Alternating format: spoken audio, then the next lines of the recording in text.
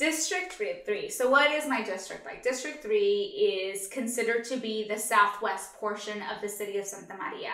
So when you think about West Main Street and South Broadway, all of that encompasses District 3. So it's a very large district.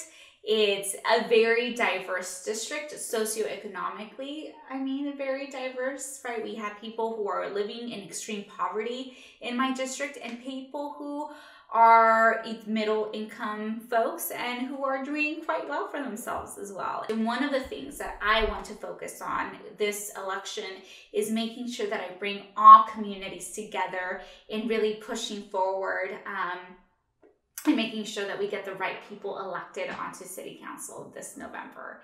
And so part of my vision, right, is to bring my communities with me. And again, knock not once, but twice on every single voter's home. Knock on their door, talk to them, and ask them what their issues are here in this district and how they think we can solve these issues, right? So again, asking, learning, and then leading. And so that's something that I'm very excited about. My name is Gloria Soto, and I'm running for Santa Maria City Council in the 3rd District.